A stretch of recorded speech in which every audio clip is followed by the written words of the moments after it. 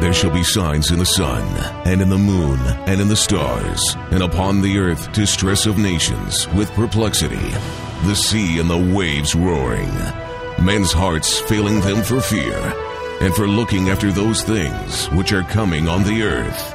For the powers of heaven shall be shaken. One man, one microphone, one mission, one message. True News, the only newscast reporting the countdown to the second coming of Jesus Christ. And now for the most powerful hour on radio, here is end-time newsman, Rick Wiles. This is True News, the news program that reports the truth, the whole truth, and nothing but the truth, so help us God. I'm Rick Wiles. Welcome to 1 hour of uncensored news, views, and commentary.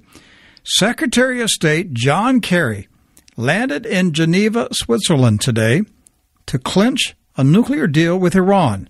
He was invited there by European Foreign Policy Minister Catherine Ashton to close the differences between world powers and Iran. Mr. Kerry flew to Geneva from Tel Aviv, where he held a very tense meeting with Israeli Prime Minister Benjamin Netanyahu. In addition to Mr. Kerry, UK Foreign Minister William Hague, French Foreign Minister Laurent Fabius, and German Foreign Minister Guido Westerwelle also arrived in Geneva today, adding to the speculation that a big deal will be announced very soon. London and Jerusalem news outlets have reported all week that the deal will provide Iran with a lucrative cash incentive to promise to bargain in good faith with the West to arrive at a comprehensive agreement within 6 months. Does that make sense? From what I'm understanding, the United States and the Western nations are going to reward Iran with money if Iran promises that it will bargain over the next 6 months in good faith to come up with an agreement. London's Telegraph reported that the Obama administration offered Iran a plan that would permit Tehran to continue enriching uranium at low levels during the 6-month period. The newspaper said the U.S. would relax economic sanctions on Iran. The DailyBeast.com, however, reported that President Obama secretly lifted the sanctions last June after the election of Hassan Rouhani as Iran's new president. Now, if this proves to be true, the claim directly contradicts the assurances made by the White House and the U.S. State Department that the U.S. is strictly enforcing the economic sanctions on Iran even to this day. So the Daily Beast is saying that Mr. O canceled the sanctions last June. But, we all know Obama would never lie. Israeli Prime Minister Benjamin Netanyahu appears to be very angry and frustrated with President Obama. The Israeli leader called it a very bad deal and that Israel utterly rejects it. The Prime Minister also noted that his country is not obligated to honor any agreement that Mr. O and the Western nations make with Iran. I think you get the drift of where that's going. Mr. Netanyahu said that Iran is getting the deal of the century because they got everything and paid nothing. Meanwhile, Iranian state television broadcast a 1-hour documentary that included a computer-animated video that showed Iranian missiles striking Israel. The targets in the video included Israel's Dimona nuclear facility, the Israeli Defense Force headquarters in Tel Aviv, various Israeli Air Force bases, a Tel Aviv bank on Rothschild Boulevard, a Tel Aviv shopping mall, and the Ben Gurion International Airport. It's been quite a week for countries showing videos of attacks. Last week, China was showing video on China Central Television of how they're going to nuke American cities. This week, it's Iran showing videos of how they're going to nuke Israeli cities. You'd almost get the feeling that World War III is ready to start. And, you know, if you were living in the Philippines, you'd probably think it was the end of the world. Typhoon Haiyan is ripping across the Philippines today, leaving a trail of destruction along its path. As it approached the islands last night, weather forecasters were astonished at the storm's size and strength. At its peak strength, the typhoon was described as off the charts, the largest and most powerful storm in recorded human history. I mean, they're saying that it made Katrina look like a weak sister. As it approached land, sustained winds were at 199 miles per hour. 750,000 people evacuated. All right, heads up next week. The Department of Homeland Security, FEMA, the FBI, the National Guard, and the North American Electric Reliability Corporation, known as NERC, will conduct a 2-day national drill of America's electric grid. The purpose of Grid X2 is to probe the current state of preparedness for a major cyber attack on the country's electrical power system. Participants will operate from their usual workstations to simulate the response to a disruptive, coordinated physical and cyber event. Now, a spokesperson for the North American Electric Reliability Corporation said the drill will not go live and there will not be any planned blackouts in the United States. Simultaneously, hundreds of Chinese PLA soldiers will be in Hawaii on the same days, participating in a drill with the U.S. Army. Chinese soldiers will be working with American soldiers to provide humanitarian assistance to an unknown country during a national disaster. This will be the first time Chinese PLA troops will be training on U.S. soil alongside American soldiers. If you recall, last year, Russian Spetsnaz commandos trained in Colorado with American Special Forces. Well, let's take a break. When I return, Richard Dorflinger from the U.S. Conference of Catholic Bishops will tell us how Obamacare threatens the religious liberties of all Americans. And later in the program, South Carolina physician Dr. Mike Vasosky will tell us how he's opting out of the entire system. This is True News. Reporting the countdown to the second coming of Jesus Christ, you're listening to True News, the End Time Newscast.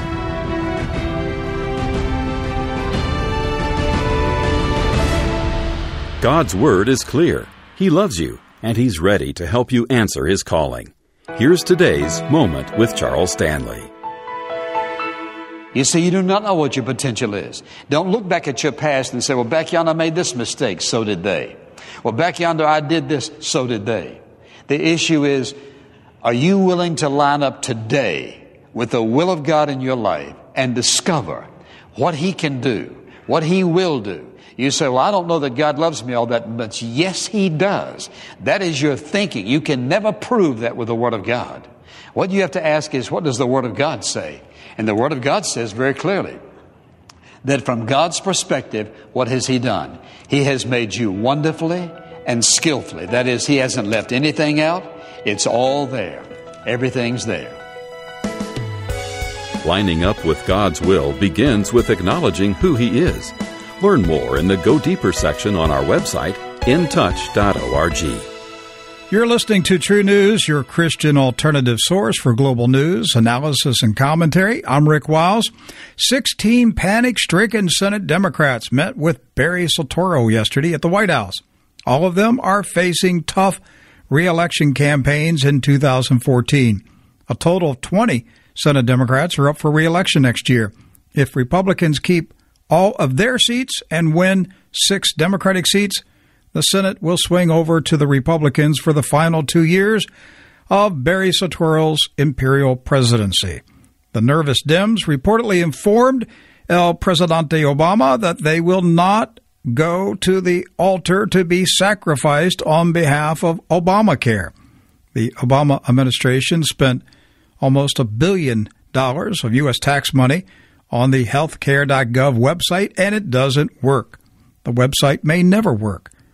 Even worse, an estimated 12 million people will be notified before the end of the year that their current health care plan will be canceled in order for the insurers to be compliant with Obamacare mandates. The Democratic senators know that their Republican opponents will pummel them with TV ads next year showing Barry Soetoro repeating over and over his big lie, if you like your plan, you can keep your plan. The situation was so bad yesterday that the Marxist revolutionary in the White House had to call in his obedient lapdogs at MSNBC to broadcast a pathetic apology. Now, Barry didn't apologize for lying. He merely apologized to the people who believed his lie. He said he's sorry that so many people have lost their health care plan because they believed what he said. This guy is truly a narcissistic, mentally ill, pathological liar who either doesn't know the difference between truth and lies or has no remorse about brazenly lying and being caught at it. Of course, that is a mark of a true Marxist communist. Ironically, it appears that Mr. Obama has deliberately deceived America's ally Israel and has snookered Mr. Netanyahu to believe Mr. Obama's repeated assurances that he would not allow Iran to build nuclear programs. As I reported earlier in this program, Mr. Obama will allow Iran to continue enriching uranium. Therefore, if the Iranians like their nukes, they can keep their nukes.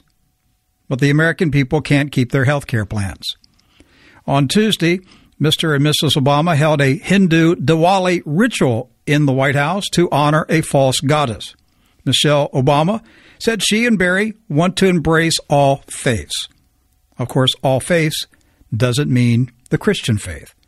The Obamanistas are systematically purging the U.S. military of Christians, and they are relentlessly persecuting Christian churches, organizations, and ministries who object to Obamacare mandates that violate their religious beliefs. One man on the front line of this battle for religious liberty is Mr. Richard Dorflinger. He is a deputy director of the Secretariat for Pro-Life Activities of the United States Conference of Catholic Bishops. He is also adjunct fellow in bioethics and public policy at the National Catholic Bioethics Center in Philadelphia. He's on the phone right now. Mr. Dorflinger, welcome to True News. Thank you very much. Well, I think you can tell by my introduction I have pointed views regarding what's going on in the White House. It is quite amazing to stand back and just watch this take place, the lying, the deception, the cover-up, the lying about the lying, and then his supporters denying that he lied. I mean, we could do a whole program about the sin, a person that's caught up in this sin of lying. But we do have a man that repeatedly told the American people a big lie. And it wasn't that he misspoke one time and his critics are trying to, catch him in a mistake. He repeated the same statement. He didn't even vary the words. If you like your plan, you can keep your plan. And now at least 12 million Americans have discovered that's a big, fat lie.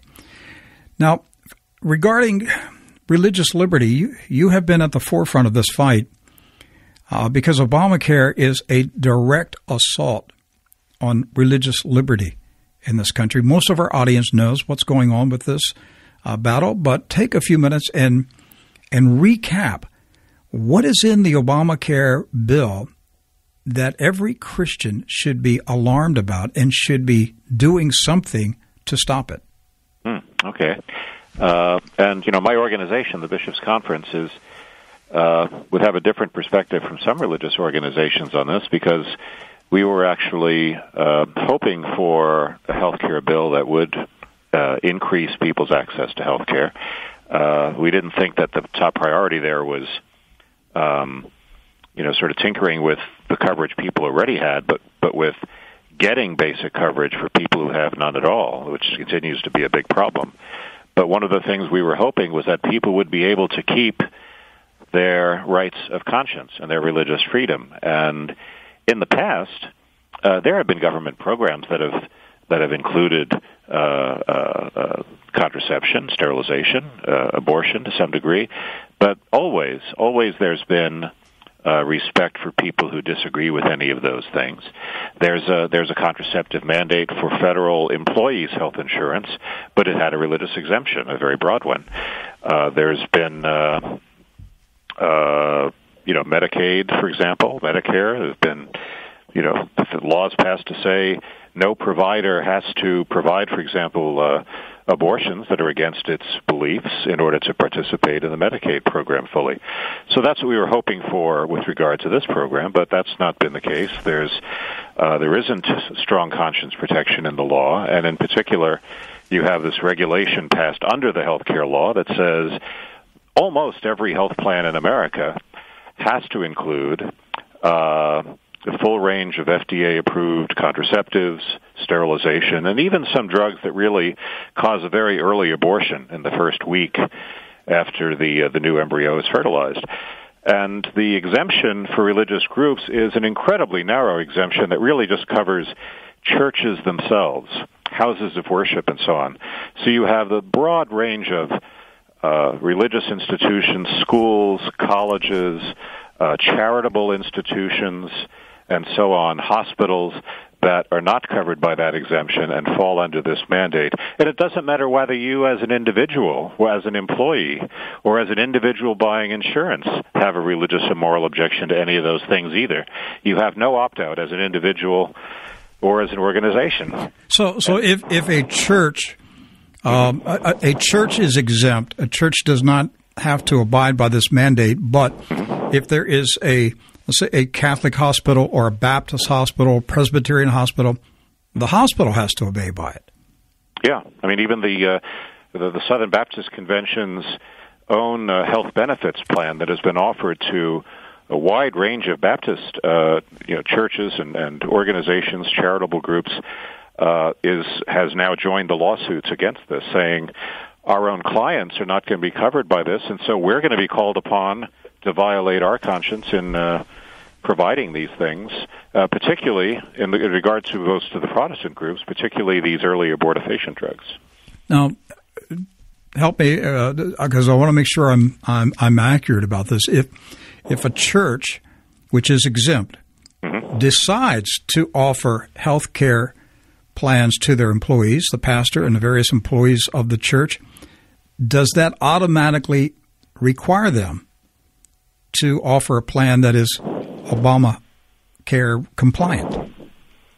Well, it has to comply with other requirements. It does not have to comply with the contraceptive mandate if that's against their religious beliefs. But they'd have to be compliant with all the other mandates. With the other mandate that they don't have, you have to have the essential benefits and so on, unless you have a specific religious objection to that particular procedure. But here's the real brain twister. If you are below 50 employees and you're an employer, you don't have to offer any health care at all. But if you do offer a health plan, you, out of the goodness of your heart, you volunteer as a small employer to subsidize health care for your employees. You've got to put these things in, or you will be having to pay $100 a day per employee, $36,500 a year per employee as a fine for offering a wonderful health plan that doesn't happen to sterilize your employees. Or if you are a larger employer, over the coming year, President Obama has said we're going to suspend the employer mandate. You don't have to offer any health care at all. You will not be penalized for offering nothing. You will only be penalized $36,000 a year per employee if you offer a wonderful health plan but don't offer an abortifacient drug because it violates your religion. That makes no sense at all. This is in a law that is supposed to be increasing people's access to health care. Richard, what about if a church that is exempt decides we're not going to offer anything, we're just going to leave this alone, then the individual employees are now obligated on their own to purchase Obamacare. Is that correct? Well, that's right. The individual mandate still applies. Everybody is being told to purchase health insurance of some kind that fulfills the requirements, or they'll start to get fined. The tax for not doing so in the first year is not much. It goes up after that. It might only be $100 the first year and go up to $700 after a few years. And are those contraceptive mandates, are they in the individual plans also?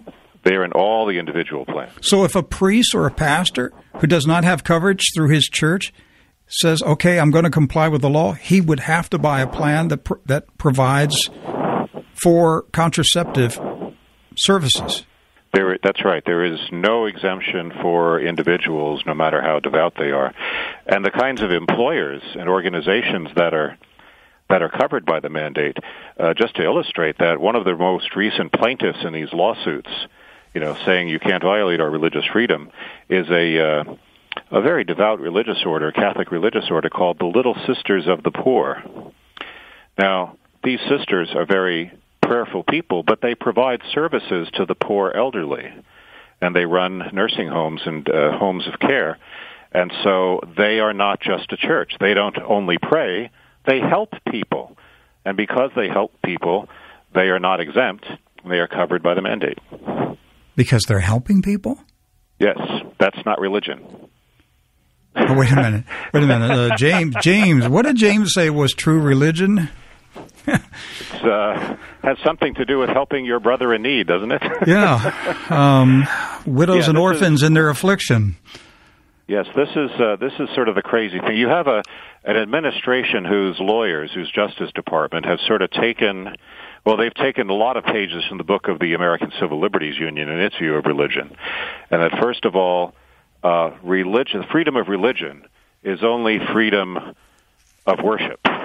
There's no freedom to act on your religion in your public life and in the business world and so on. This whole first round of lawsuits that are coming forward in the courts now are for-profit companies owned by devout Christians of various kinds, Protestants and Catholics, who say, we want to be able to run a company, and we offer excellent health care to our employees. We want to be willing to run a company without violating our religious beliefs. And our employees are fine with that. They're not objecting to this. We just want to be able to offer a health plan that doesn't violate our religion. And they're having to go to court. And the Justice Department is saying, if you're in business, you're not allowed religious freedom.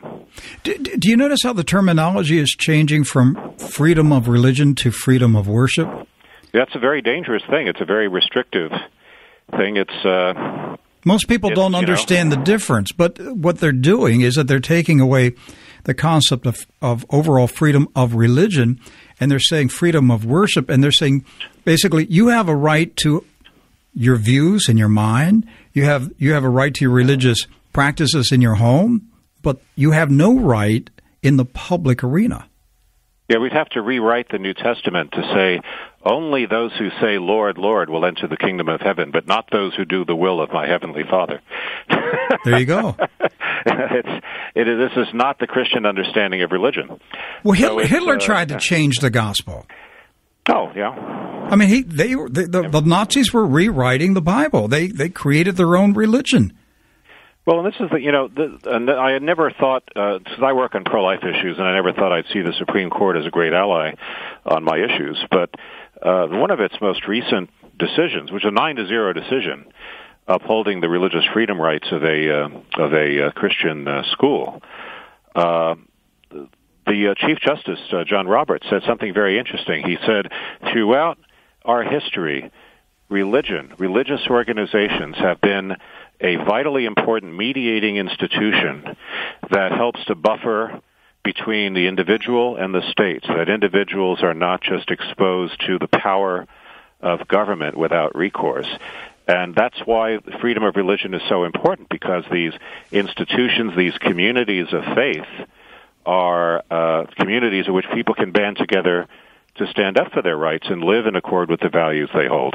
And that's what's being knocked down here. We're talking about a notion of religion that does not allow for communities to get together and live by their values, because the government has its own idea of what's important. It's going to impose that on almost all these religious institutions. Richard, if the Congress does not correct this situation, and if the courts do not rule in favor of Christians, what will be the immediate consequence among Catholic organizations going into 2014, 2015 as Obamacare takes effect? Well, those institutions are going to face a really terrible sort of Hobson's choice, because either they will have to stop offering health care, and then their employees just go on to these exchanges and buy individual plans that will have all this objectionable stuff anyway, or they stop serving the needy and resort to becoming religious organizations in the very narrow sense of prayer and worship, but not action. Or they will be hit with these punitive fines. Our hope is that, I mean, the court cases, frankly, are going pretty well. There are 38 lawsuits now in which organizations have tried to get a preliminary injunction against the mandate. 38 of those, and 32 of them have succeeded in getting an injunction. 6 have failed. Ultimately, this is going to go to the Supreme Court. It's going there now. There are 3 appeals court decisions on their way, and we hope the court will stand up for the First Amendment and the rights that people have under the federal Religious Freedom Restoration Act. Are we approaching the day when priests and pastors are going to go to jail in America? This could be. I think the first round will be making it financially impossible for you to practice and run your organization, though, because initially, at least, all these penalties are penalties that will be imposed through the tax code. You'll just find that you're paying thousands and thousands of dollars in taxes that you can't afford. Did the National Catholic or the United States Conference of Catholic Bishops, did they endorse Obamacare before its passage?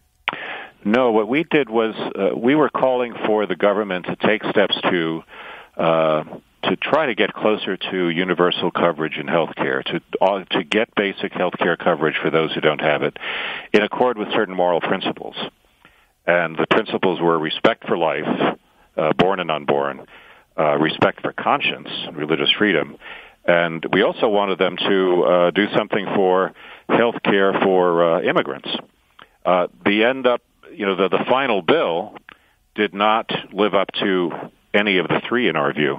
So we ended up opposing the bill on final passage. And since it passed in 2010, we've been working very hard with others to try to fix the problems that are there. Do you think this current mess with the healthcare.gov website and Mr. Obama's brazen lying about people keeping their plans, do you think this is going to force the Congress to make changes, or are they just going to push on and ignore the facts?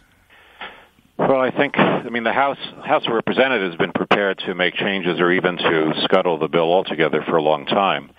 They tried to get changes made by putting language into the continuing resolutions to keep the government operating. The Democratic-controlled Senate just kept saying no and rejecting all of those. I don't know whether that dynamic might now shift. They have to have another discussion in January about keeping the government funded and whether the Senate might accept at least some kind of incremental change. The bill has now been introduced that the sponsor says will allow people to keep their plans if they like them.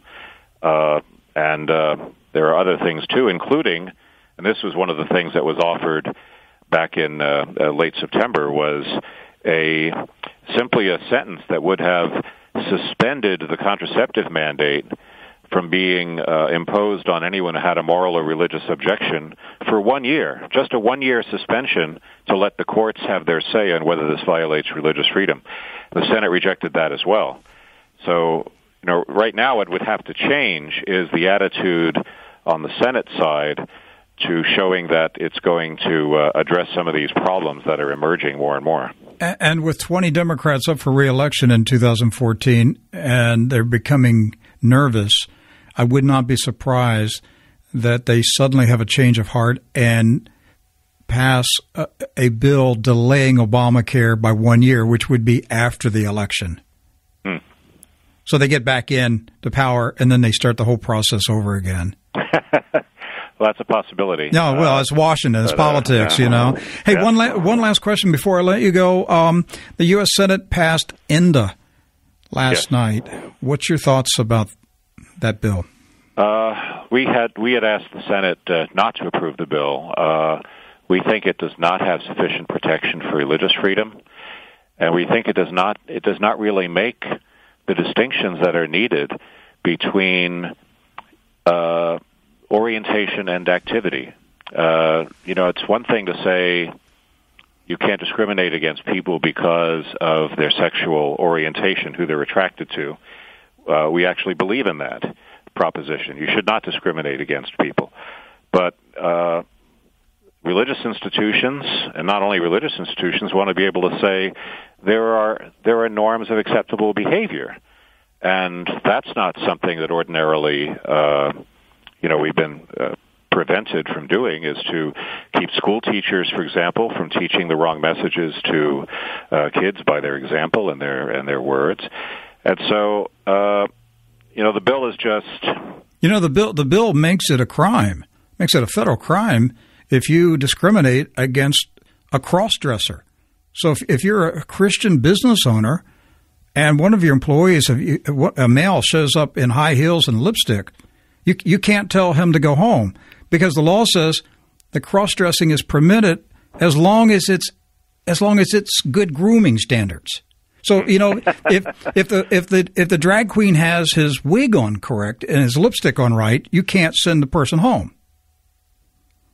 Yeah, we just felt the legislation was just too broad for Richard, does it start to look to you that America's turning into Babylon? Well, I think the culture has shifted in some wrong directions, and I think the government is doing very little to reverse that, and sometimes is putting its finger on the scales in favor. So we aren't Babylon yet, but there's certainly a need for Christians to pay attention to what's going on. All right. Well, my guest, Mr. Richard Dorflinger, and he's Deputy Director of the Secretariat for Pro-Life Activities, United States Conference of Catholic Bishops. Thank you, sir. Appreciate you coming by today. Okay, thank you. A lot of doctors have told me privately they plan to retire or close their office or radically change the way they provide health care services to their patients. In the state of New York alone, there is a shortage right now of 1,100 primary care doctors, and the American Association of Medical Colleges estimates that by the year 2020, America will have a shortage of 91,500 doctors. Obamacare is 8 weeks away. How are some doctors reacting to the deadline? Well, one doctor is simply opting out of the system, and he has started notifying his patients that he will run his office differently. Dr. Mike Vasovsky is a general physician in Aiken, South Carolina, and he is on the phone right now to tell us how he is adjusting to Obamacare. Doctor, welcome to True News. Rick, thank you very much. Thank you for inviting me to talk. And your introduction was spellbinding, and it was tack-on accurate. I really appreciate your courage in using the word fascism. People might have to look that word up to understand what it means, but it truly is government and industry colluding for the benefit of the industry. Another way of calling that, another word for that, is crony capitalism. That's right. And what people don't realize when they say Obamacare, they're really talking about an insurance profit protection plan. Obamacare was written by one woman. Her name was Liz Fowler. She was the former vice president of insurance at WellPoint, California. She worked in Senator Max Baucus' office, where she almost single-handedly wrote the bill that became known as Obamacare. And who is she, and what is her background? Her background, she's an attorney. She worked in the health insurance industry, went to work in his office, wrote the bill, and from there was taken to the White House to implement the bill. And in your introduction, you said you've got to pass the bill to find out what's in it. Now, I think that's an oversimplification, but it's something that people can understand. And the way it happens is that the bill is written, but it's in the implementation, it's in the writing of the regulations that these things play out. And that's why the bill has to be passed, so that the bureaucrats, some call the fourth arm of government, step in and write the rules and regulations that make the thing take effect and how it's going to operate. The general ideas are laid out in the bill, but the details are worked out later on. In any case, Liz Fowler went to the White House, worked on the implementation of the whole thing, and now she's returned back to the healthcare industry, and I believe it's Johnson & Johnson that she's working for. Do you believe Barack Obama lied to the American people about if you like your plan, you can keep your plan? I personally do not believe that he knowingly lied, and I'll tell you why. I think that when the thing was cooked up, the plan included a great expansion of Medicaid. And I am fortunate and blessed to live in the state of South Carolina, where Governor Nikki Haley promised that Medicaid would not be expanded. And what people need to look back to is the decision by the Supreme Court that said that Obamacare was constitutional because it was a form of taxation, and Congress gets to write tax laws. But there were two parts to that decision. And the second part of that decision included the part about the federal government, forcing the states to expand their Medicaid rolls. And the Supreme Court said that could not be done. And therein lies one of the possible ways that Obamacare, Affordable Care Act will fall apart. And that is why you're seeing these changes now, because the numbers are not going to add up. If they couldn't force a certain number of people into Medicaid, then the insurance companies were not going to be able to afford to cover all the rest of the people that were forced into the program. But they've known this for quite some time, and they didn't come forward and say to the American people, we have to make major adjustments. Well, we have to make major adjustments, and what the American people are having to realize now is that these adjustments are going to include a reset of what you can expect. The American people have enjoyed and benefited from a fabulous health care program that is expensive, and to provide that across the board is difficult and problematic. So there is going to have to be some shifting of the wealth, redistribution of wealth to make it possible for everybody to enjoy that. Okay, well, what you just described is socialism. Yeah, in a way, socialism, and yes, it is. And are you endorsing that? That's why. Am I enforcing it? No. Are you endorsing the idea of redistributing the wealth? No. I'm not endorsing any of it. I'm just explaining how I see what's happening. Yes. And people say, well, look, you can say no, you don't want something, but you got to come up with an alternative. What is the alternative? The alternative is to expand the free market approach to everything, and that's what I'm doing in my practice. Now tell us what you're doing. What we're doing is we're unhooking from the insurance industry gradually. We can't overnight just dump everybody, but we're gradually unhooking ourselves from that. And the first thing that happened was that through the mandates and through the encouragement and enticement of government to get doctors onto an electronic health record, something that was supposed to make everything more efficient and safe and error-free, it's turning out that this electronic health record is turning into an open door for intrusion on people's privacy. So we've decided to unhook our computer in our office from the Internet so we cannot be hacked into. And if anybody doesn't understand the risks and dangers present from the government now with all the NSA revelations, they just need to wake up and do that. Mm-hmm. So, are you going to a cash-only basis? We are going to a fee-for-service, cash, credit, checks, payment at the time of service. And when you do that, when you no longer have to file insurance, when you don't have to file secondaries, when you don't have to hire the people to do these things, you can charge a far lower fee for your services. Our standard office fee now is $45 for a visit.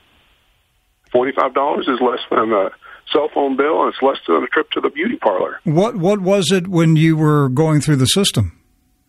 Well, the standard office fee through the system is $68, $68 to $78. Mm-hmm.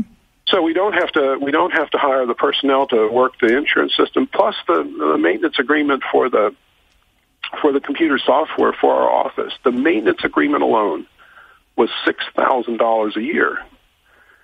And now we no longer have to bear that expense. And those are all savings that we can pass on to the patients.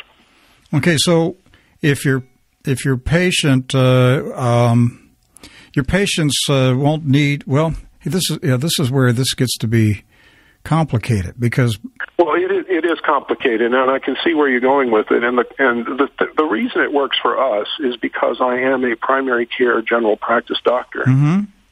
And the things that I provide are relatively inexpensive. They're affordable. If a person has to have an appendectomy or they have to have their hernia fixed, that's a different story. Mm-hmm. And for that, you should have insurance. But that brings up the point that what's happened all along is that health insurance hasn't been health insurance for the longest time. It's been a health benefit that's been paid for largely by employers. And now people are realizing just how expensive this thing is. Mm-hmm. And if the employers are going to change the work rules and push these people off their benefit packages, then they're either going to have to pick it up themselves or go alone. And so now everybody's going, oh my God, look how expensive this is. These premiums are going up. Yeah, they're going up.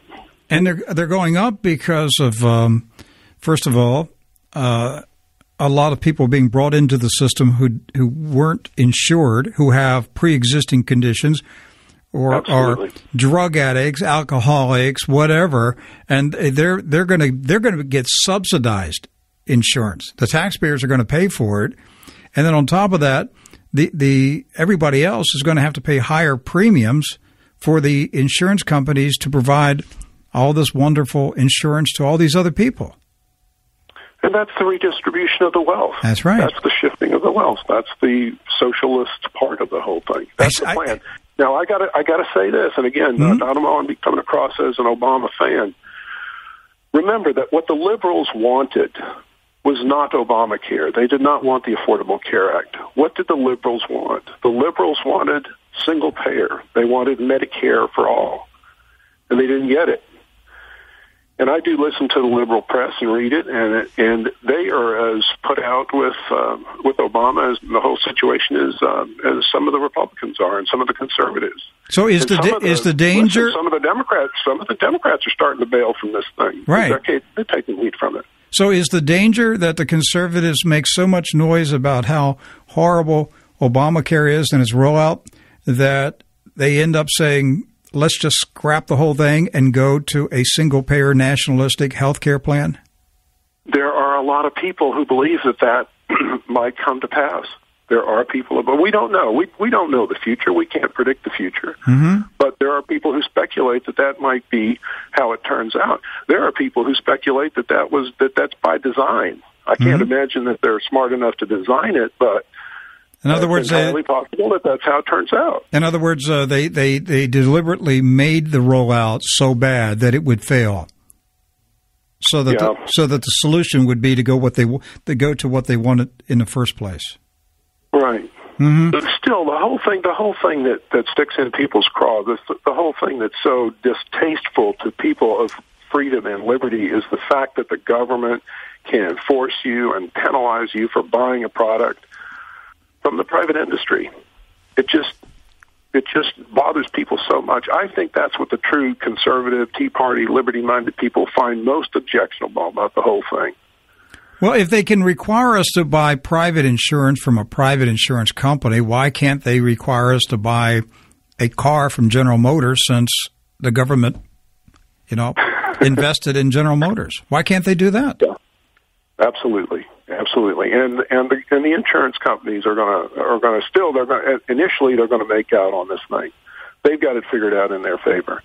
Now, this is not the first time that government has forced people to buy insurance. You look at the rules on automobile insurance, and in South Carolina, you have to have a certain amount of liability insurance. The state government forces you to buy $25,000 worth of insurance from a private industry to cover your liability for the privilege of riding a car in the state of South Carolina. I would imagine in some states it's much, much higher. But that's only required if you're using. That's only required if you're driving. If you're not a driver, you don't have to do it. True. But under Obamacare, if you're healthy and you don't go to the doctors, you don't go to the hospitals, you still have to buy it. Oh, absolutely. They said, it's somewhat analogous to the insurance requirements for cars, but it's if you're living, if you choose the privilege to live, you have to buy the insurance. Mm-hmm. So, and it's going to make people going to turn them into criminals for not participating in the system. Right. Now, I want to hit on something real quick because I want people to see this. I saw YouTube 2 weeks ago from a Dr. David Belk, B-E-L-K, out of San Francisco, and his YouTube explanation of why healthcare costs what it costs is fabulous. It is eye-opening. Everybody deserves to go to this website and watch this 54-minute video and get this explanation. His website is called truecostofhealthcare.org, O-R-G, and his name is David Belk. And it's almost an expose. It deserves to be on 60 Minutes because he really does put together why things cost what they cost in healthcare. He explains why there's a $100 aspirin tablet in a hospital and why things cost the way they do. So if people want to get an understanding and a handle on the cost of healthcare, they need to watch that video. truecostofhealthcare.org. Right. All right. And if you can't find it there, Google Dr. David Belk. What is the danger of concentrated medical records in the hands of the federal government? Okay, good question. Richard Nixon went after a guy named Daniel Ellsberg. Daniel Ellsberg was the man who leaked the Pentagon Papers. Daniel Ellsberg was described by Richard Nixon as the most dangerous man in the country. And when Richard Nixon wanted to discredit Daniel Ellsberg, he sent the burglars into Daniel Ellsberg's psychiatrist's office to pilfer the records and release them to discredit him. That's why our medical records should be sacrosanct. They should not be available online. This stuff will be used against us. Absolutely.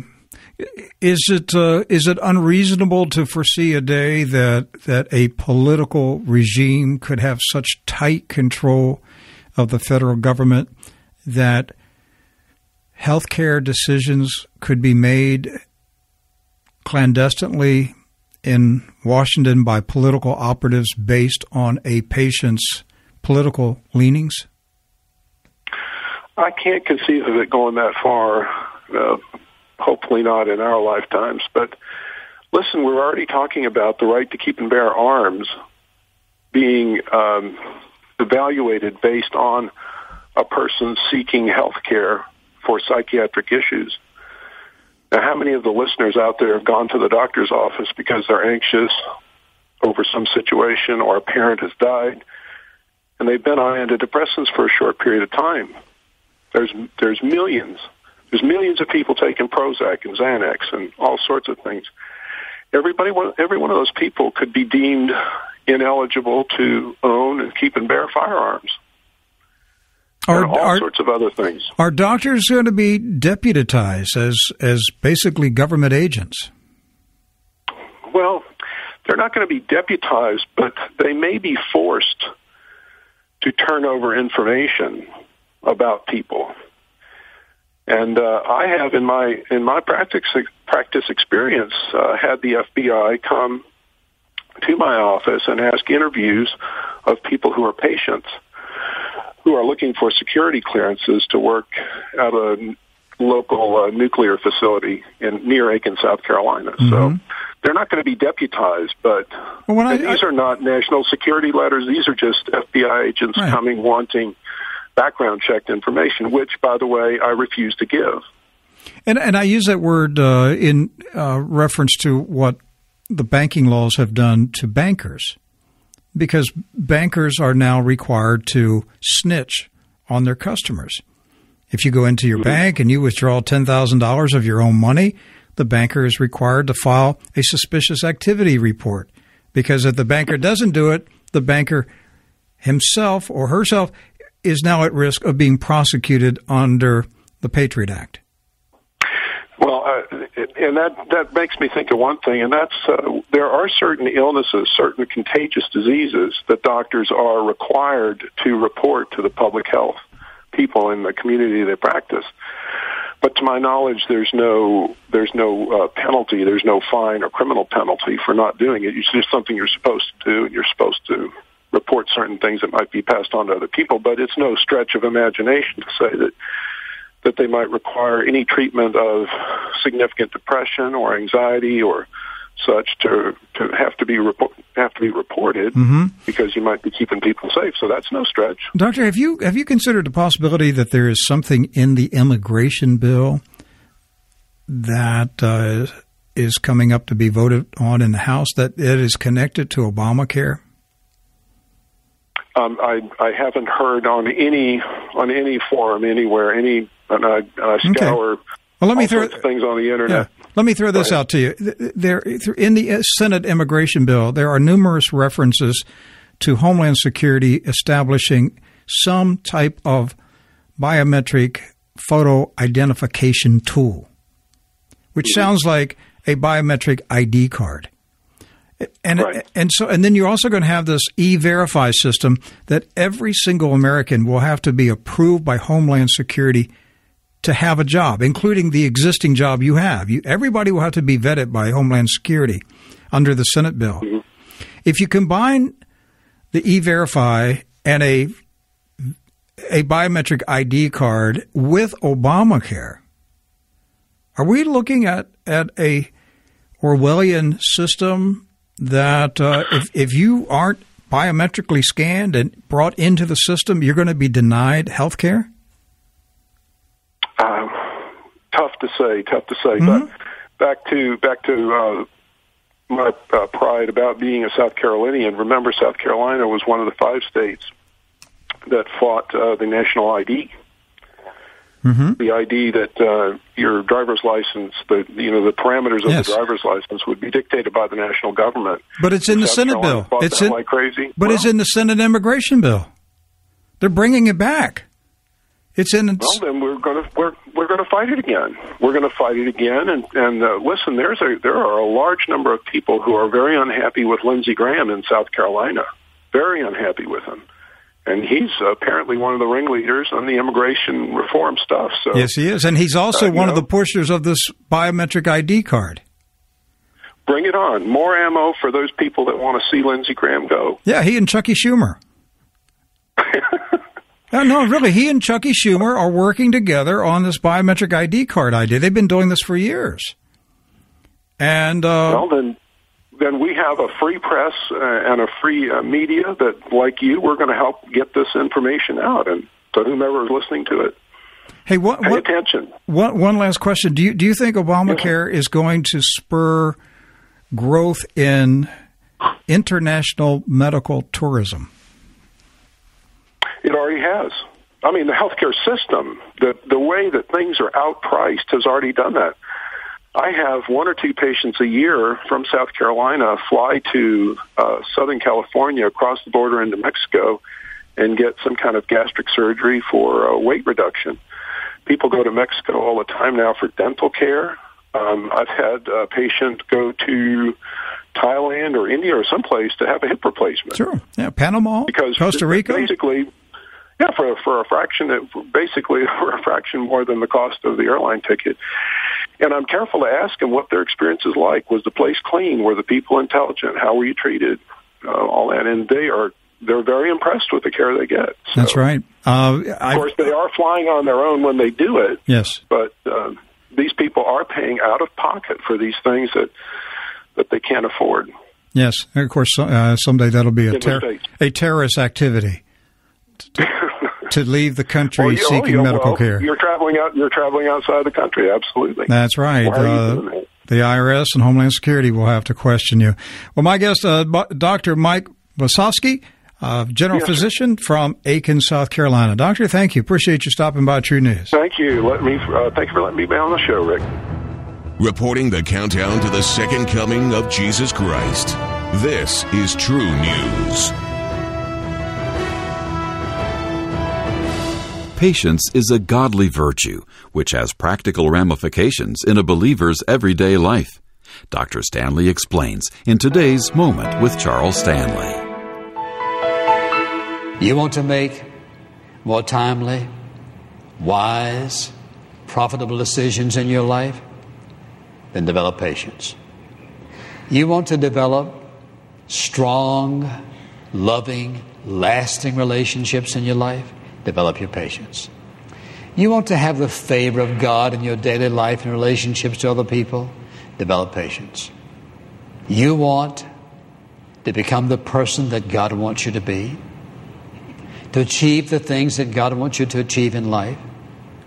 And do you want to learn to be happy with yourself? Then you must develop patience. It demands time, energy, and effort. And the question you have to ask is this: do I value this awesome, powerful trait enough to give it the time, the energy, and the effort to make it a part of my life? And Father, we pray that you'll make us wise enough and that we'll have a desire strong enough to be willing to lay aside old habits, to be willing to have you change whatever needs to be changed, that you'll sand and sift and sculpture in our life, shaping us in the likeness of your Son, making us valuable servants of yours, a comfort to others, a strength to others, an encouragement to others, for your glory and your honor, in Jesus' name. Amen. And the first step toward being shaped to resemble Jesus is accepting his gift of salvation from the penalty of sin. Learn more when you click All Things Are New at ntouch.org.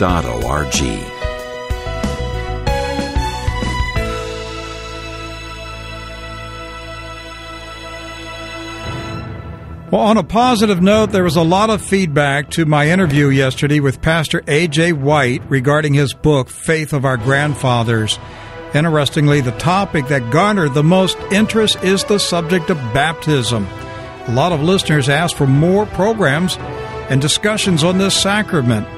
I'm really encouraged by the responses because it confirms to me that so many of you are genuinely hungry and thirsty for the living water of Jesus Christ.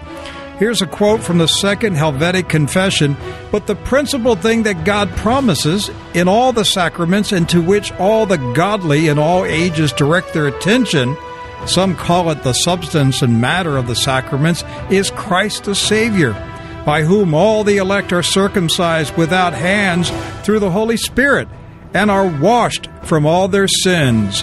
Now to be baptized in the name of Christ is to be enrolled, entered, and received into the covenant and family, and so into the inheritance of the sons of God, to be cleansed also from the filthiness of sins, and to be granted the manifold grace of God.